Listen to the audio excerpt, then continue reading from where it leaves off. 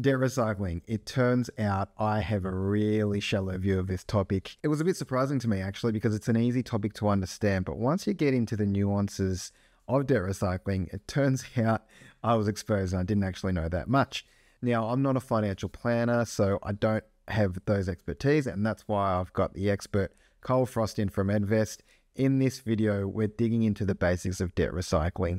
It's going to form part of a series of videos that take a deeper look at debt recycling. So hit that subscribe button for future videos on the topic. Let's get into it.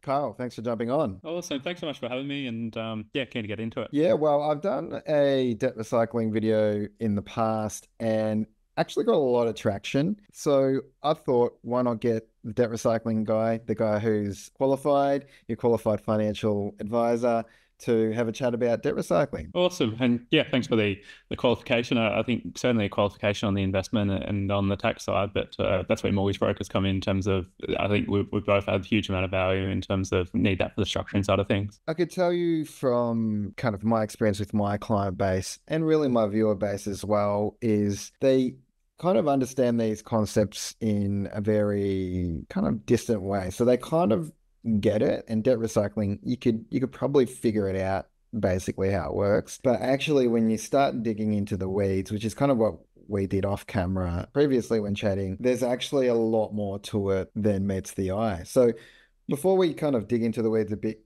do you mind giving the audience a bit of a broad idea of what it is, maybe the 60-second version?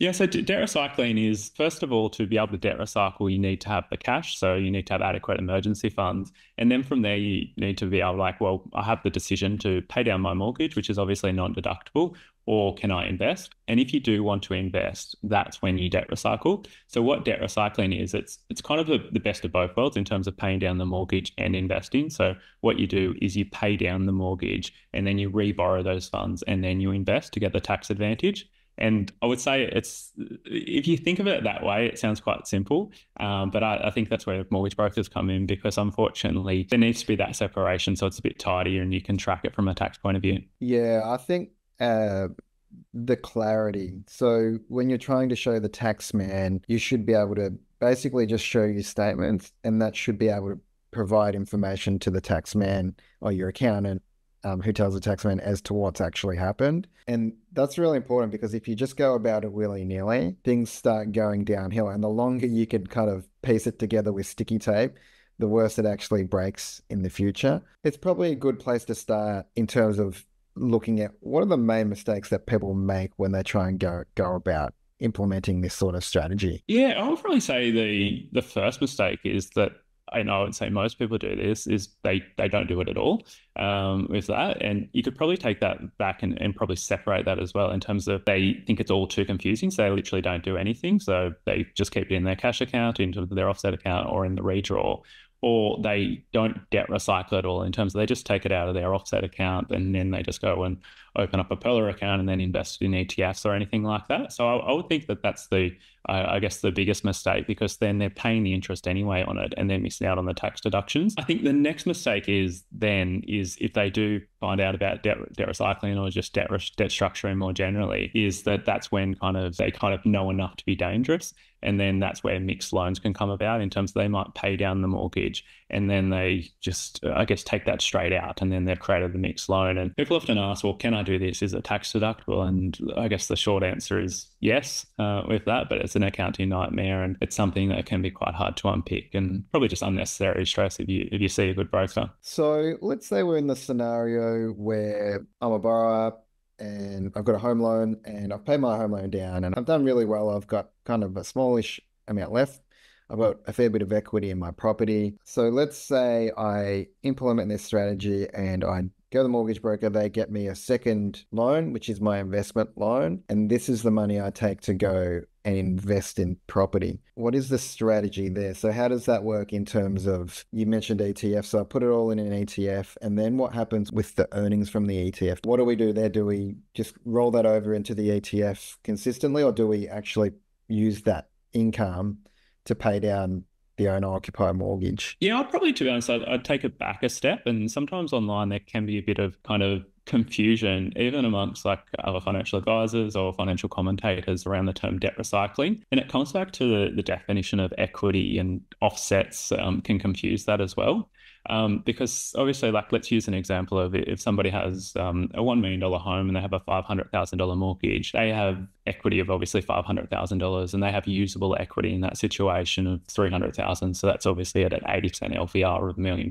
So quite often, sometimes I find debt recycling can refer to the situation where somebody says, well, you have $300,000 of usable equity, so let's take that out in terms of borrow that and then invest that into an ETF or into property. Like it's the same concept with that. And I would say that's borrowing to invest, and that's a different kind of conversation, because you're obviously taking on more risk that you can be rewarded. Obviously, you're taking on more risk that can go the other way. But in that situation, that I wouldn't call that technical debt recycling. If you do go down that avenue, that's the way to structure it, obviously, to get the tax deductions. That's a riskier strategy. Whereas with debt recycling, I kind of like to think of it, you're not actually taking on more risk than you otherwise would, because you've already made the decision that I want to invest. So using that example again, let's say there's 500,000. Let's say you have $100,000 sitting in the offset account. So your, I guess, net debt that you're paying interest on is $400,000. And you're like, yep, I want to invest that 100,000. With that, that is like when you would pay down the loan to $400,000, take it out of the offset account, and then redraw that. So your debt goes back up to 500,000. So your kind of total debt level in terms of your net debt level hasn't actually gone up, but you've put that money into the investment portfolio. So then from there, that's when you're into the ETF portfolio or a share portfolio. Like my investment philosophy generally, and quite popular online, like I don't have a monopoly on a passive investment ETF portfolio. That's generally my preference, but it works with shares, private companies, property obviously as well. So with that, it'd be a case of using that the reborrowed funds from the debt recycling, and then investing that into an ETF portfolio in this scenario. And then the important thing is that for the interest to be tax deductible, it actually has to pay income, so pay distributions, pay dividends, or have an expectation to. If it doesn't, so sometimes people might say, well, I want a debt recycler, I want to go buy Tesla shares or something like that, or Bitcoin. And then in that situation, it's not tax deductible, it's actually cost-based related.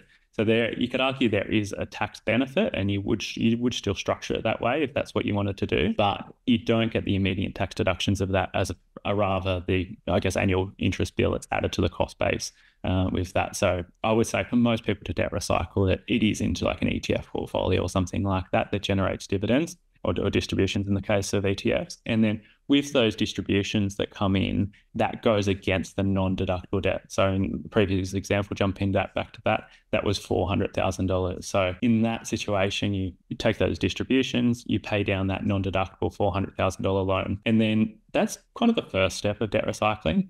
And I think that, like, obviously debt recycling, like, I think the concept, like, you think of the, like, on your garbage bin, the recycling logo, like it's circular.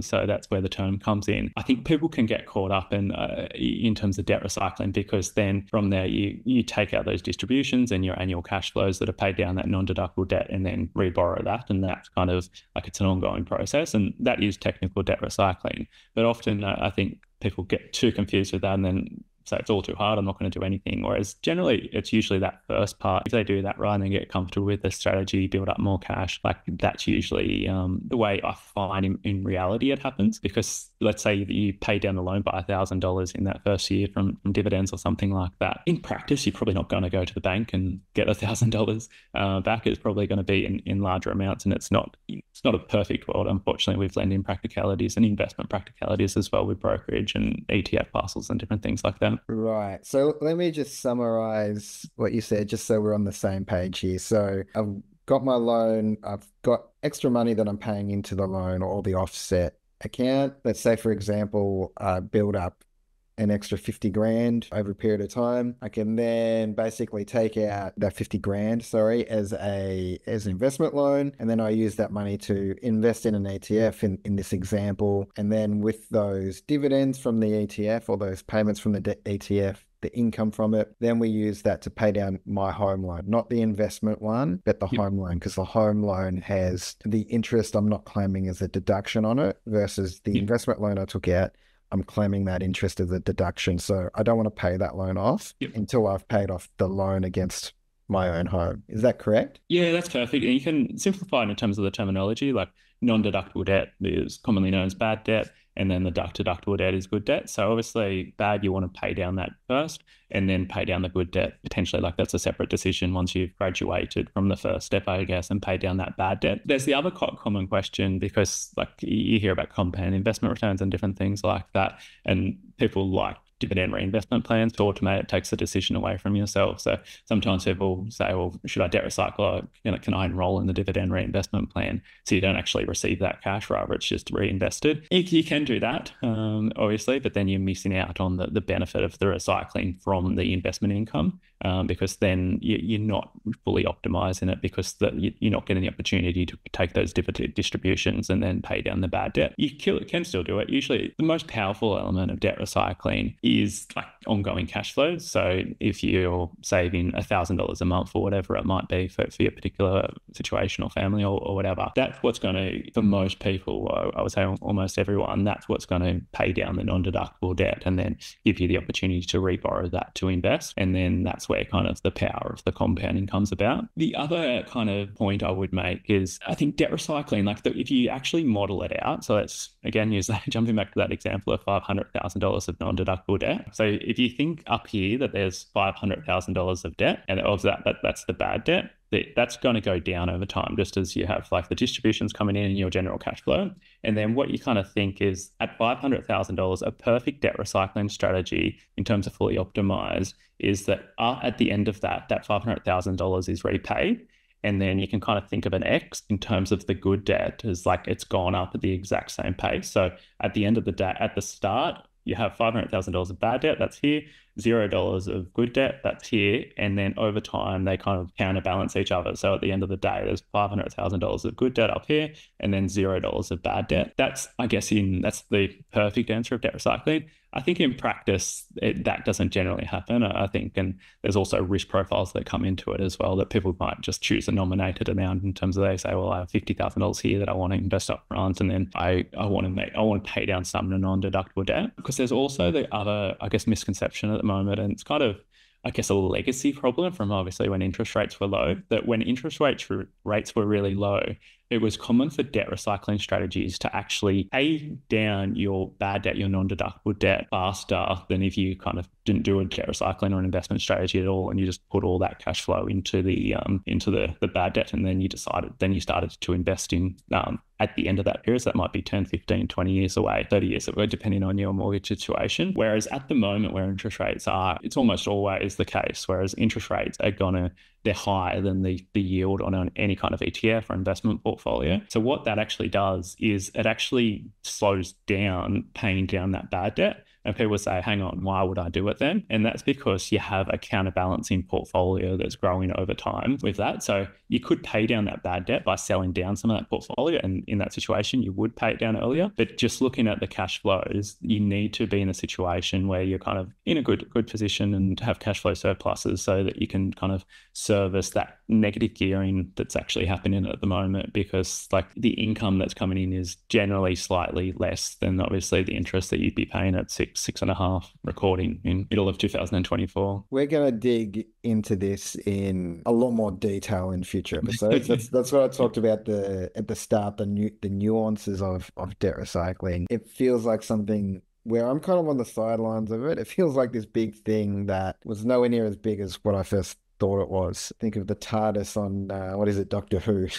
Young people probably won't know what I mean by that, but that's okay. Just to summarize what you're saying then is, when interest rates were a lot lower, paraphrasing a lot here, the debt recycling strategy worked a lot better. It was a lot more effective because the interest rates were a lot cheaper, but you do have offsetting forces. So you've got things, for example, the actual shares are going up in value over time as well. So I guess what I'm trying to say is it's not so one-dimensional, which is kind of probably more the approach I had toward it in the beginning, and probably still have that approach now, because I'm in finance, but I'm pretty ignorant to kind of different disciplines. So yeah, there's a lot more to it. That's what we're going to explore in future episodes. Yeah, no, I'd probably jump in there, and I'd probably say like it's not one dimensional, and I wouldn't make the argument that it doesn't necessarily work as well as it did in prior times when obviously interest rates were lower. So the concept of it paying down the debt, that doesn't that kind of element of the strategy, that objectively doesn't work as well.